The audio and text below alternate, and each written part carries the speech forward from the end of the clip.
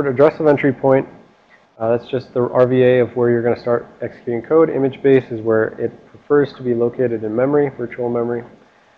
Section alignment and file alignment are just, whether the memory addresses are aligned on some alignment or the file addresses.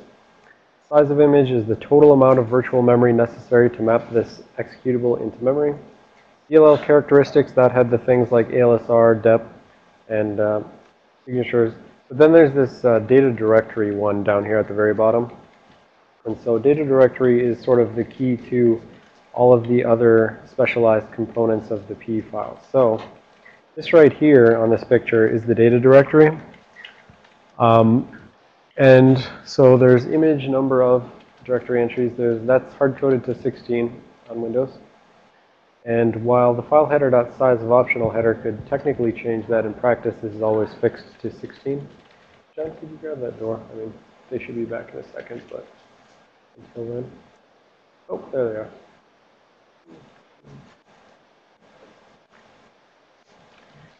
All right, so in practice, this data directory is always hard-coded to 16 entries, and each of them is, a structure called, let's see, each of them is a image underscore data underscore directory data structure, but that's really just a very simple thing where it's a RVA and a size. So each of those elements of that array is just this 2D word data structure. There's a virtual address, which this is actually an RVA again, and then there's a size. And the size is pointing to, so the size is used for, sometimes this RVA points at like an array of structures, sometimes it points at one structure, but it's really, the size is more for, if this virtual address points at an array of structures, the size will tell you how many of them you should expect based on the size of that data structure they're pointing to. Yep. So, this is not going to work for me here. So here are all the different types. Well, here's the names for the indices basically into the data directory. You've got index 0 is export, 1 is import, etc. So these are basically all of the major types of data that you can find in the P file outside of that initial file header, section headers, and optional headers. So we can have export data, we can have import data, we can have resources, exceptions, security. I think the security one is the digital signature actually. Relocations, debug information, etc. So we're actually going to go through a bunch of these and dig down into each of them in order to figure out what sort of data they have. And yeah, this is the point at which there would be a pop quiz and the audio and visual and everything is not working, and that's why I need my Mac working. All right, so this is the pop quiz. So this is our DOS header. And now the question is, which of these fields do we actually care about and why? So let's see. We'll call on Eric. Give me one field of the DOS header that we care about and why we care about it.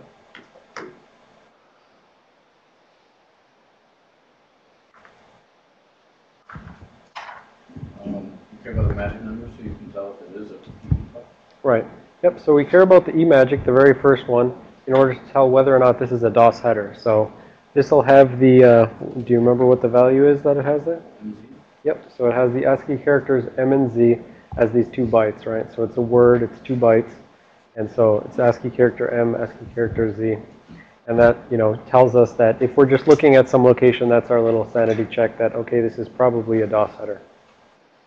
All right, what else do we care about? Right, it's almost as if it's supposed to specify a file address of the new exe header. Yes, it's the offset to the next data structure, the NT data structure, which has that file header and optional header. Oh, we'll see that's there still, but no audio. Okay. All right, so now we're going to come back to the data directory once we dig into each specific element of it. But for now, we're just going to talk about the section headers a little bit first, because sections are sort of a common notion amongst binary file formats.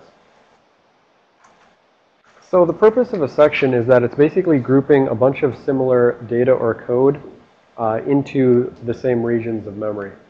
And so Typically, it's in order to enable the same permissions on that memory, where permissions are your typical read, write, execute type permission.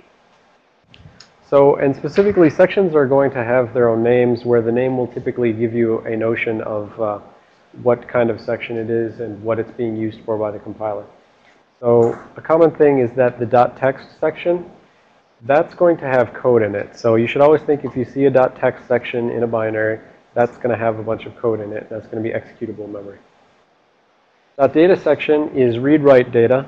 Potentially this could be the kind of thing like a global or something like that. So if you specify that there's a global in your C file, then where that global is actually stored, it's not going to be on the stack like all your local memory, like all your local variables. Globals will go into this .data section, which will have some location that it's mapped into memory. Our data is sort of like global data that is read-only.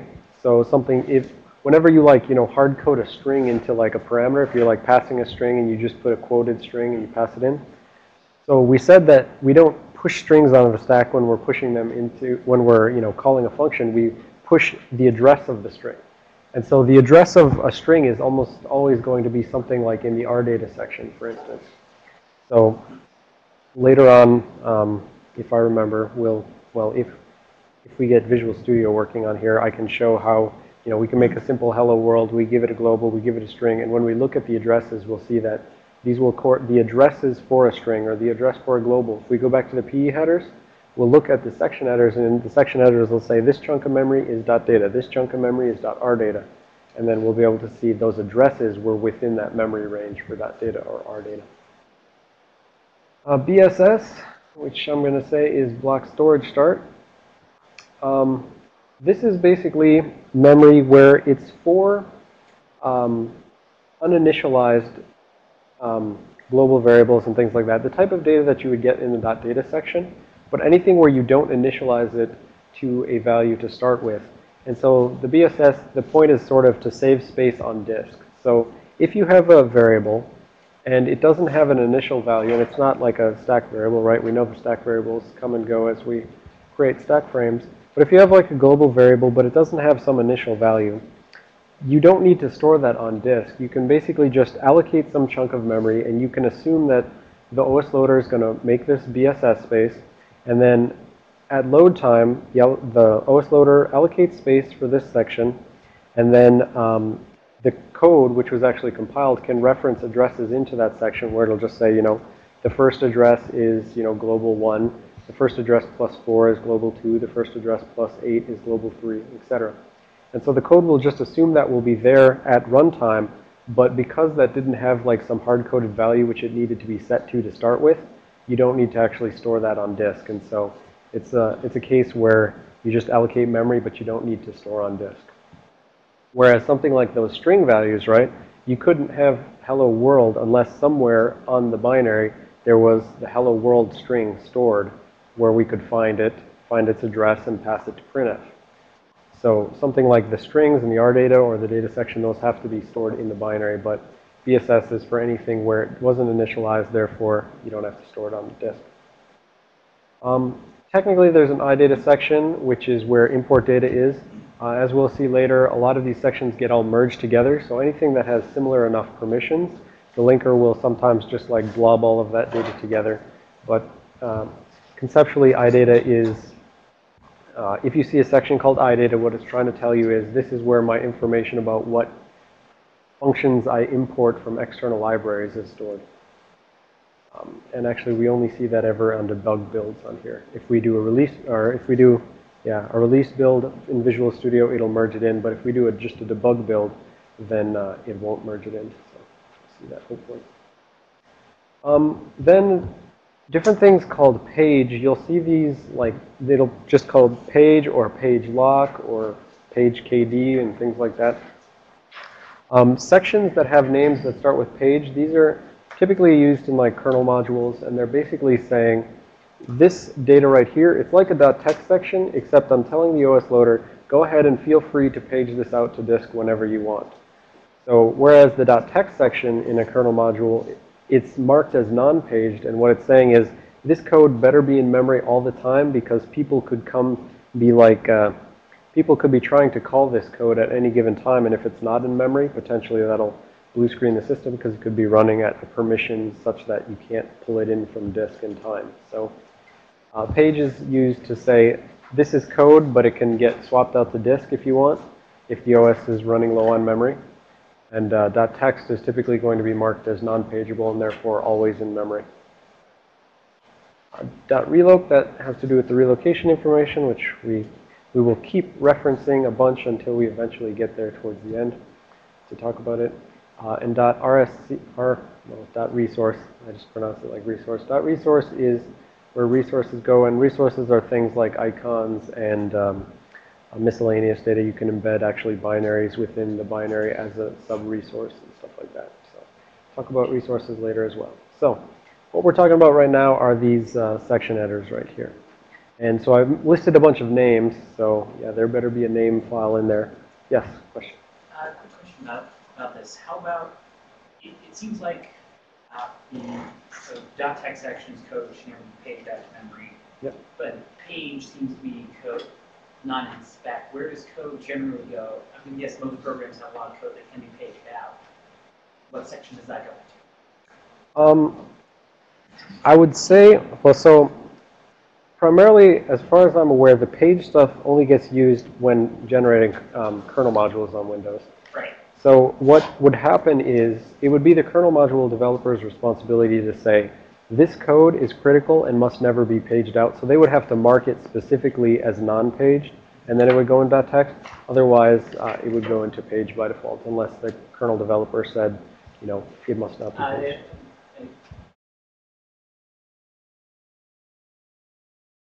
I'm not exactly correct on I'm talking about Word, for example. Right. In .word, I believe in that case, yeah. So this, you might be right that I was too absolute here by saying .text is code which should never be paged out. I'm probably thinking kernel, but in that's not necessarily the case for all things, right? So let me go try to prove this assertion or disprove it. I'm going to open up pview and look at something like Notepad.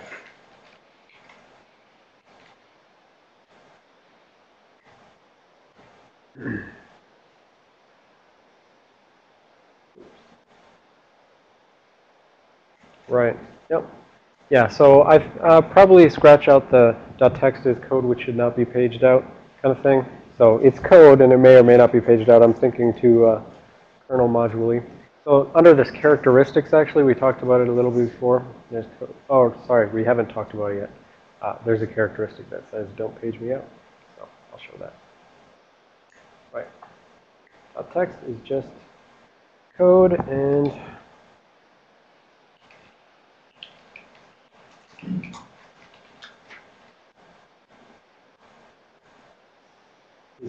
yeah. Where do they store the debug symbols?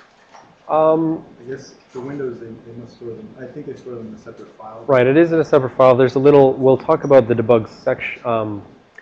Back in this data directory stuff, right there, there's an entry in the data directory that is a little pointer to something that points you to some external file for debug symbols, potentially. Or they could be embedded, but nowadays they're not.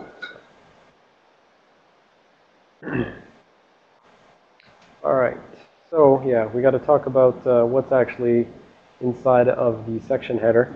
So we know there's going to be a name because I just was talking all about .text and stuff like that. That's all in this name field. But yeah, so the name is an 8-byte array. It is the name is not guaranteed to be null terminated. For instance, I'm jumping ahead, but okay. First, let's do a refresher on unions. All right. One of the members of the section header is a union, right? And so it's union of physical address or virtual size, and the union is named MISC. And so as a reminder for unions, how it works is that there's only one D word there. It's not like a structure in that there's 2 D words, right, which you can access each of them. With a union, there's only one D word, but you can access it by 2 different names. And you're basically going to access it with one name in one context and one name in a different context. But this one is easy for us because we'll only ever access this as the virtual size field. So the physical address is never used in, as far as we're concerned. I'm actually not even sure if it's ever used anymore, but there again, if anyone finds where physical address is actually used, let me know. All right, yeah, so union, basically how we're going to access this virtual size field is it's actually misc.virtualSize, as it says right here. So if you have some section header, and you're like, parsing the structures, well, if you're just accessing the structures, you'd have a section header, and then you'd have a field misc, and then because this is a named union, it's misc.virtualSize in order to access the virtual size field. All right, so onto the name. The name is just an 8-byte array. This is where you store the things like .text, .data, etc. It's in this name array, but the array is not guaranteed to be null terminated. So that means if you have something like, I don't know, page, the page ones are frequently too big, but, well, I can't think of one at the moment. So you can have names for sections where if the name is 8 characters long, then there's not going to be any null character after it. So just, you have to keep in mind, don't ever try to use like string copy functions or anything like that if you're trying to copy the name out of a section header. Otherwise, if it's a long name, you're going to buffer overflow. All right, and then virtual address. This is basically saying this is the RVA of where this section is going to start in memory. So we said, the entire binary is going to get all of the data from, well, not all of it. Most of the data from disk is going to get mapped into memory. And these section headers are basically saying, for this subcomponent of data on disk, I want you to map it into memory here at a certain size. So the virtual address is saying, for this .text section, right? So .text is going to be a bunch of code. It's going to be a bunch of assembly that's just stored as bytes on file. And it's going, this section header then, when the OS loader is loading the binary, it's going to read the section headers. It's going to see, okay, I see you have a .text section. Your name is .text. It doesn't really care about that. That's just for the humans. You got .text, and what it's saying is this data is going to be mapped into virtual address, virtual address here, where this is an RVA, it's a relative offset from the beginning of the file. And specifically, that's where it wants to start loading it in memory. Virtual address is where it should start going in memory. Pointer to raw data is where it should start reading from file. So pointer to raw data is a file offset into the file on disk. So if I have Notepad on disk and I have the .text section, it's going to say, okay, OS loader, read pointer to raw data into my notepad.exe and start grabbing data at that location and put it into virtual memory at virtual address. And then, of course, obviously, we have to have things like size, right?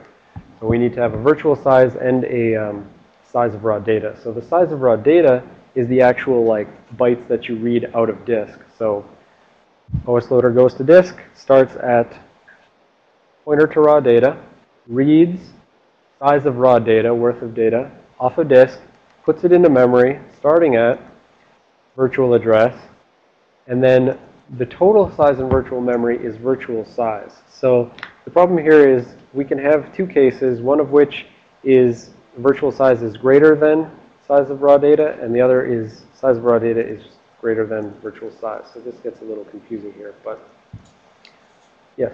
So the linker figures out the RVA of where it needs to go, and then it gets resolved at load time with the virtual address of the operating system. Right, so the linker, yeah, can basically just say, it can really pick whatever RVA it wants, and the linker just puts down some values into this header, and that's how it's going to, how the loader at load time is going to place stuff into memory. So it could, arbitrarily slide stuff, greater than, it could keep putting them farther offsets, but in general, right, it's going to try to minimize memory usage, right? So it's going to try to choose, well, let me show a picture quick. Over to the board. Well, hold on, let me see.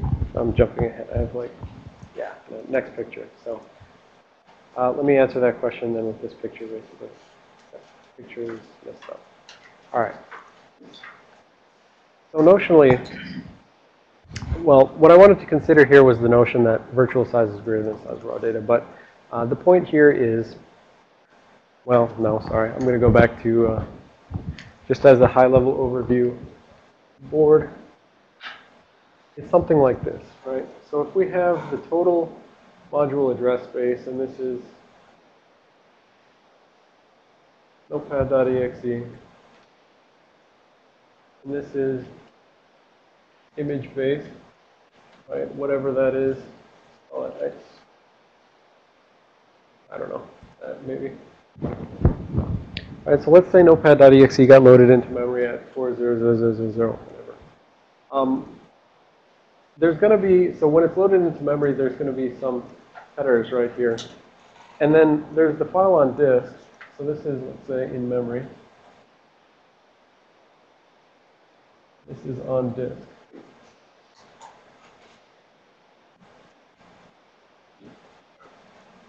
So the file on disk may be smaller than the file in memory. That's where that size of image is the total size here.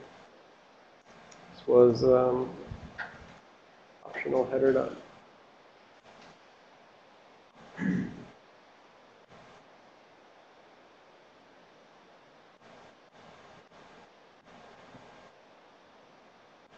that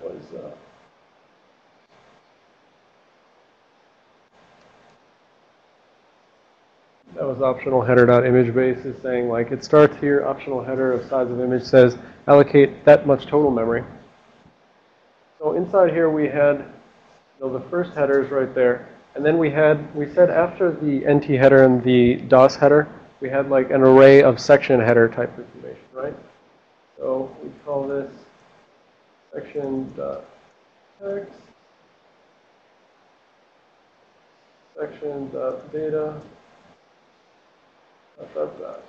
right? So we've got a bunch of these things, and what it's saying is, these are still the headers. This is then like the actual, real.text data. This is the real.data data. So this header says basically, dear OS loader, take this real text data, read that chunk of it right there, and map it into memory right here, wherever. And so the thing is that virtual address field right here, right? So we've got 4 fields. We've got a starting physical address. We've got a starting virtual address. We've got a starting physical size. We've got, or physical meaning like disk size. And then we've got a, not starting physical size, we've got a total disk size and a total memory size. The virtual address field is basically saying, that's the field which is saying, that this section for the .text says, take this data off of disk and map it in at RVA, hex 1000 or something. So this could be an offset hex 1000, right? And the absolute virtual address, like I'm going to call that absolute virtual address, equals x401000, right? So the absolute address right there is the base plus the displacement. And then it's just saying, because my virtual address is hex 1000, map this text stuff into here.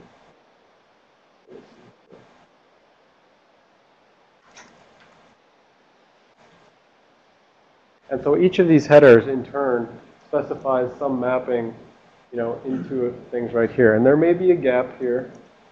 There may be a gap. There may not be. They can try to but ideally, what the linker should be trying to do is, try to reduce this overall amount of memory that's being used, right? Less virtual memory means less physical memory means more physical memory for other programs, etc. So that's all really this section header is trying to do, is say, let's map some chunk of this file into memory starting there. Does that answer the question? It does. But the image, kind of. The image, I'm just kind of getting I got a question about how the loader, what kind of conventions the loader uses to ease the operating system. I think you mean linker, yeah. The loader just reads whatever. Right, so what conventions does the linker use in order to, how does it choose where it's going to put these? In some cases, it will potentially, always set these as starting addresses being some virtual, like offsets section aligned, right? So we have that section aligned hex 1000 potentially. So this could be 1000, that could be 2000, this could be 5000, etc., right? So it may try to align those on section things.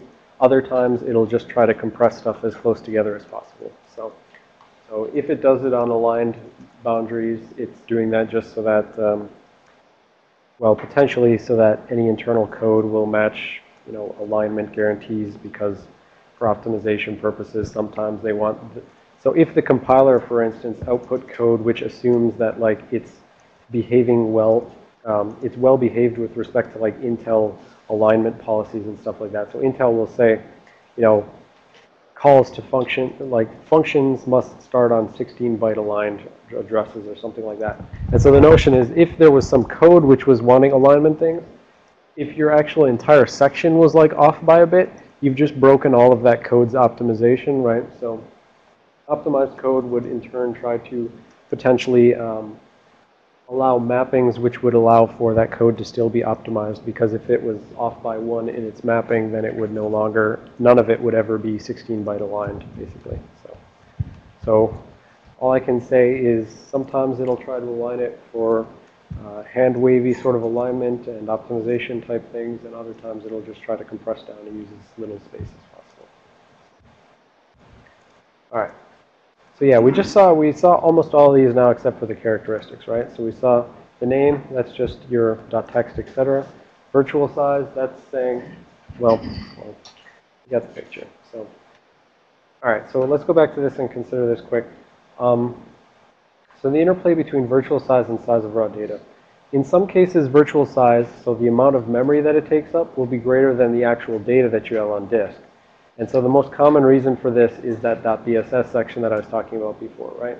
So the BSS section is someplace where you don't need any data on disk because the data has no initialized initial value. So if you don't need the data on disk, all you need is to allocate some amount of virtual size. The size of raw data could be 0. And so this is an example of, you know, what that might look like if for instance, the .bss section was like tacked on to the end of like the .data section. So here we have, you know, on disk, we can have a section header that says, okay, well, my virtual size of what I want it to be in memory, my virtual size should be hex 300. My size of my actual data on disk is hex 200, right? So I know it's going to be bigger in memory than it is on disk. So this is my size on disk, hex 200. This is my size in memory, hex 300. And so I've got a pointer to raw data saying, okay, read 500, hex 500 bytes into the disk. That's where you're going to find the data. Take hex 200 of it, map it into memory, but then also you should also have another extra hex 100 worth of space because I want hex 300 worth of virtual space. And so, so what that would look like basically is, let's see, first of all, this is again, chalk this up to not having the right slides showing, but, you know, this over here, we're saying that this, you know, this is not to scale, obviously. You know, here this is hex 500 into the file. Here this is hex 1000 into virtual memory. So we're saying because the virtual address field of the section header said map it into virtual memory at offset hex 1000, then it goes down hex 1000, starts mapping the data from disk into that location, but it has a total of hex 300 worth of data, or worth of virtual memory allocated, and so all the rest of that's going to be 0 initialized data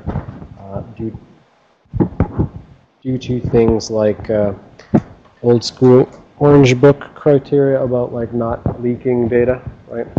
So this data is 0 initialized because if you just allocated some memory that this program could access and you didn't 0 initialize it, then potentially you'd be leaking data from other processes and stuff like that. So for Orange Book purposes, we don't want to leak data between processes. So this is a case where virtual size is greater than the size on disk. So we got more memory than we have on disk. There is a case, though, where size of raw data could be greater than virtual size, right? So when would you have more data on disk than you actually want put into memory? This has to do with that optional header.file alignment thing. So I said if the file alignment is hex 200 or something like that, you must write data to this executable in chunks of 200.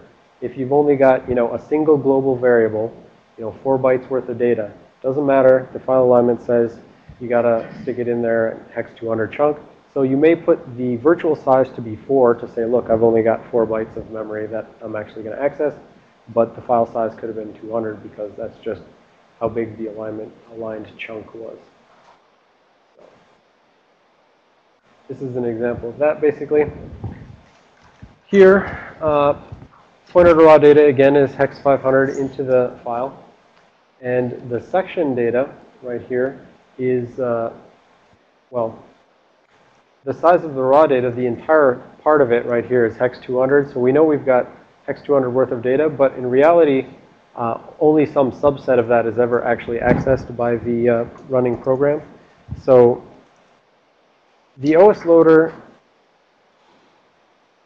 it may copy hex 200 worth of stuff in there, but it's actually only the virtual size chunk of hex 100 which is ever accessed by any program. So that's trying to also tell you that potentially, well, no, I'm not going to say that. So that's just trying to say that the virtual size is the only data which is ever actually accessed by this thing. So that would matter to you, for instance, if you're reverse engineering something. If you see data changing outside of the virtual size, you can see someone's like playing around with their headers, right? So a legitimate compiled program, the linker will just create a section header that says, look, virtual size, that's how much I'm going to be accessing, right? It may be bigger than on disk, that's fine if it's .bss, but if it's smaller than on disk, then any access outside of that is potentially the code understanding what's going to be going on with the OS loader and just manipulating it and playing with it. All right, and then finally, there's the characteristics on the section header. This is where you get your typical read, write, execute type characteristics. So I said the whole point of like glomming together a bunch of code and a bunch of data is so that they can have the same characteristics in memory. And so this is where the characteristics on the file header say, look, this chunk of memory which I'm mapping here, starting at virtual address, going for virtual size, this is code. I can say this is code. I can say this is executable, and I can say this is readable, but maybe I don't want to set it to writable, right? Something like that. Because this code, let's say it's not polymorphic code, it doesn't need to write to itself ever. Normal code is not going to need to write to itself. Then my data, I may want to write my data into memory. I can say, okay, well, it should be readable, it should be writable, but should not be executable, it should not be code. And, maybe I want it to be shared, and maybe I don't. But this shared then has to do with that thing we were showing before with those two process address spaces that can potentially share the same data between them. The shared would be used to signal to the OS loader that it can potentially share these amongst different processes.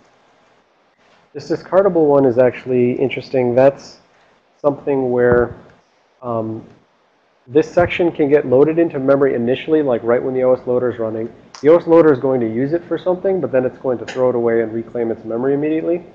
So I had some problems on my project a long time ago dealing with memory which was marked as discardable because I assumed it was in memory because I didn't know about this discardable characteristic, but just because it says that, it's in the section headers, if it says it's discardable, you can't guarantee that it's going to be in memory anymore if you come in at some later point and try to read that memory. Yes? What? What would you use that for?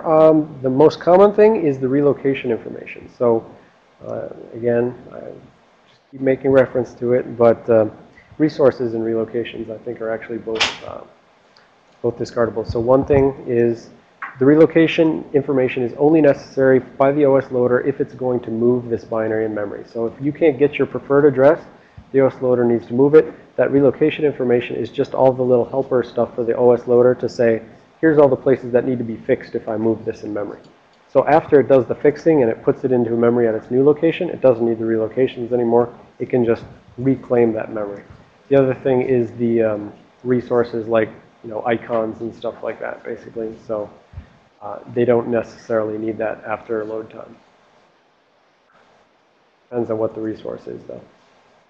And then here's a bunch of fields that aren't used anymore. So don't care about those anymore. All right. Miscellaneous thing is that you can rename sections. So whereas I said that, you know, if you see a .text section, you can think to yourself, okay, that's probably code in there, right? But, you know, we can rename them to whatever we want, and the OS loader doesn't care at all. It's the names of sections are really just for the humans to understand the conventions behind them. Conventions like .text is code, .data is read-write data, you know, .r data is read-only data, stuff like that. So that's where you do it in Visual Studio. How does it know what code is? So it only knows where the address of entry point is, right? So in the optional header, all the OS loader needs, the OS loader doesn't really care about code and stuff like that. It cares about, you know, permissions. It may say this characteristic says I should mark this as read, write, execute, or I should just mark it as read, write, something like that. But it really, it's, as far as code goes, code can be anywhere that memory is marked as executable, and the first code must be wherever that address of entry point is, because that's where it's going to jump. And if it's not marked as executable, then you're going to have a problem.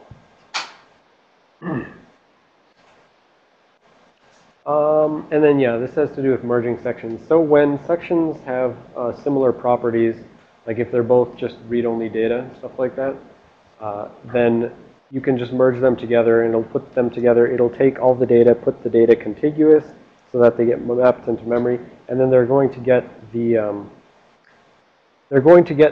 most permissive permissions of the two of them merged, basically. So if one section is read-write and one section is read-write execute, if you merge them together, you're going to get a new big read-write execute section. So here we can see actually I did this sort of merge here to my .data into the .r data, and it's saying, well, you know, these are completely different, well, these are different attributes, but the output result was something that had the permissions of .data, so it was read and write as opposed to just read. And this would be another pop quiz. Pop quiz, hot shot. I'll say it instead of the he says. All right, file header. So we talked about the file header a little while ago. Let's see who remembers anything about it. John, what's a field that we care about in the file header and why? Number of sections.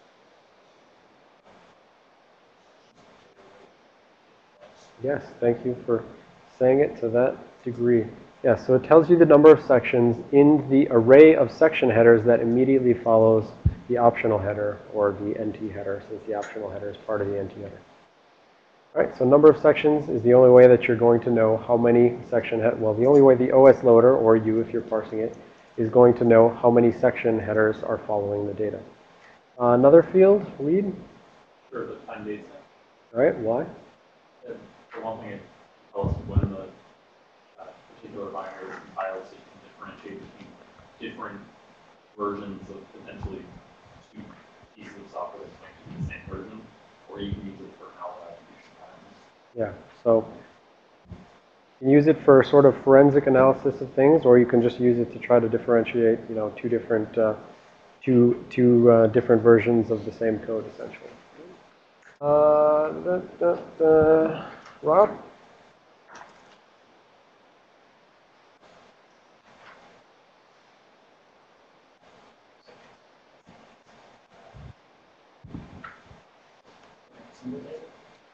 Nope, that one's not used. That one, yeah, I just said that. Right.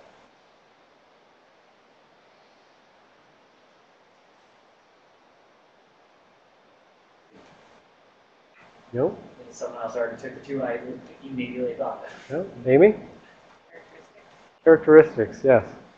Why do we care about it, though? What's a characteristic that we have in the file? The only one I remember is whether or not it's an executable. Yes, Maybe so that was maybe one. something. Right, there was like executable, there was like DLL, there was like 64-bit compatible, things like that. So we said this is the characteristics field that is of lesser importance as far as I'm concerned relative to the DLL characteristics, which was the ASLR and dep and stuff like that, or that section header characteristics, which is your read, write, execute permissions. But yes, that's correct. And that's it for this one, in terms of what we said we cared about at least. The size of the optional header is always the same. Yes, so the size of the optional header should technically be always the same. in a well-formed PE file. You can play games with it, as we'll see hopefully on the tomorrow towards the end, or hopefully towards the beginning. All right, let's see, static linking versus dynamic linking. All right, so now we're going to, let's see, I'm just going to go over this before because this is going to be a big old section. So before I get into this, we're just going to conceptually talk a little bit about static versus dynamic linking, and then we'll take a quick break. I already sort of made reference to this, but when I was talking about executables before, with static linking, what happens is you're telling the linker, I want you to take all of the code everywhere that my executable depends on and put it all into this single binary. In dynamic linking, you're telling the linker, okay, well, if you can't find something, but you know it's in some dynamic library, go ahead and just put a reference to say import libc, import mylib1.dll, things like that. So static linking is throw all of the code into one place, and dynamic linking is basically we have these libraries, DLL files, .so files, they're off to the side. They can be reused by multiple programs. And so if I need something in that library, I'll just go ahead and put a reference into my, well, the linker will just go ahead and put a reference into my binary saying, I need something from mylib1.dll. So, let's see. Yeah, and so when it comes time to actually call those functions, essentially you're going to need some pointer to the function. And so dynamic linking, there's a variety of ways that we're going to go into about how that's actually achieved in order to, at runtime, figure out where the actual address in memory is of the function that you want to call.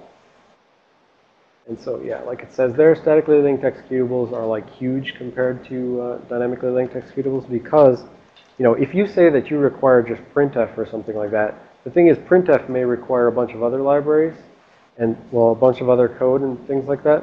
And so every prerequisite for every piece of code that you use is all, you know, it recurses down and finds all of that code and it sticks all of that code into your executable. So, I mean, I think I have some examples later on in the ELF section about, you know, a dynamically linked hello world is not particularly small. It's maybe on the order of like 5 to 8K or something like that. But like a statically linked one is on the order of like a few 100K, maybe 500K, something like that. So statically linked executables are huge, but the benefit is it's all standalone, right? So you can take a statically linked executable from one Linux thing to another Linux thing, which has a completely different versions of libraries, and the statically linked executable will still work because it's self-sufficient. Simultaneously, then again, that's a bad thing. I think did I say it here? No. So that can then be a bad thing because if you linked in vulnerable versions of library code, for instance, right? So if a DLL that you were linking against had a vulnerability and you like glommed all of that into your thing, one of the points of DLLs is, okay, we can fix this vulnerability in the DLL, and now all of those executables that use that library are no longer vulnerable. But if you have statically linked code, then each executable that blobbed that code in there needs to be recompiled before it's going to get the fixed version. So they could be running around with vulnerable versions well after something is actually patched. So different trade-offs there between static and dynamic linking. So in terms of calling imported functions, we're going to just go to this level before we take a break. I mean, you as a programmer, this is completely transparent, right? You call printf and it just works somehow, right? And we saw to some degree, mostly in the intro x86 class, we saw calling functions where it's one of our functions. So if I'm main, I call, you know, subroutine sub. That sort of call is just a relative displacement kind of call. It says, you know, whatever my next instruction is, plus or minus something, that's where I want you to go next. In like maybe one or two instances, I guess we had printfs and we had like A2I and stuff like that where we're calling some imported function. When you're calling an imported function, it looks roughly like this. And so the first thing I'd call out again is we have that notion that like string data goes in the .r data section now. We said there's some chunk of memory where, you know, you have a section header that says all of this data is read-only and it should get mapped into memory at this location. If I went back out to this executable, my hello world, and I tried to figure out, you know, first of all, my base address is probably 40000 something. So this is my base address, and then there's some relative offset into my base address. If I looked where that relative offset fell, I would expect that would point into an RData section because this is just the address of a string. We've got this format string. We push the address onto the stack when we call because it's a character pointer, right? So I don't even know why I have that line. Oh yeah, I think I just copied this out from Visual Studio as it was. But so we push a parameter, we push some string, and I'm claiming now that this string is in the .rdata section somewhere. But then this call, it's saying call dword pointer ds, and then we've got square brackets. And so this is actually a memory address somewhere. And the square brackets are saying go out to that memory address, grab the value at that address, and then treat that like the place where we want to call to, right? So we're going to set our EIP to that, push the address of the next function or next instruction, etc. So we'd maybe seen this a little bit, but we just glossed over it. So now what I'm going to dig into is the fact that this address right here is basically part of a table of addresses. And so there's going to be a table of addresses, and each one of those entries in that table is the actual address of some function you want to call. This is called the import address table. And so in this case, I would expect that the value in memory at this address is the literal address of printf. So printf is going to be, whatever library printf is in, libc library, it's going to be mapped somewhere in this process's virtual memory space. And then some offset into that libc library is going to be printf. And so the OS loader at load time is responsible for taking this table of function pointers and filling it in with, it has to go out and says, okay, oh, you want printf? Okay, well, I'll go libc's there, offset to printf is there, and I'm going to take that address and stick it into your import address table.